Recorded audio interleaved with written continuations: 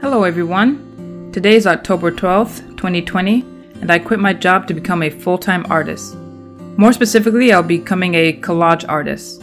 I'm really excited to make this leap in my life, and I'm glad that you are all here to watch the journey. Currently, I am working on an Instagram challenge called Out of the Box Cardboard Collage Challenge. The requirements are that I make an analog collage made out of cardboard. The maximum size is 40 by 40 centimeters, which is about 15 by 15 inches.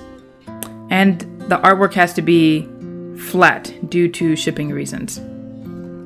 So these are the collages that I'll be working on for until the end of the month, and then we'll move on to something else. This first cardboard challenge that I'm working on features a lady from St. Croix. I later go on into adding some vintage stamps, some heavy paper made from a tea box, and I also use a jelly print that I created today. It was my first time using jelly prints, and I added a really cool leaf design on the jelly print, giving it a nice autumn look. At the end, I used rust tapestry and Egyptian gold embossing powder to enhance the look.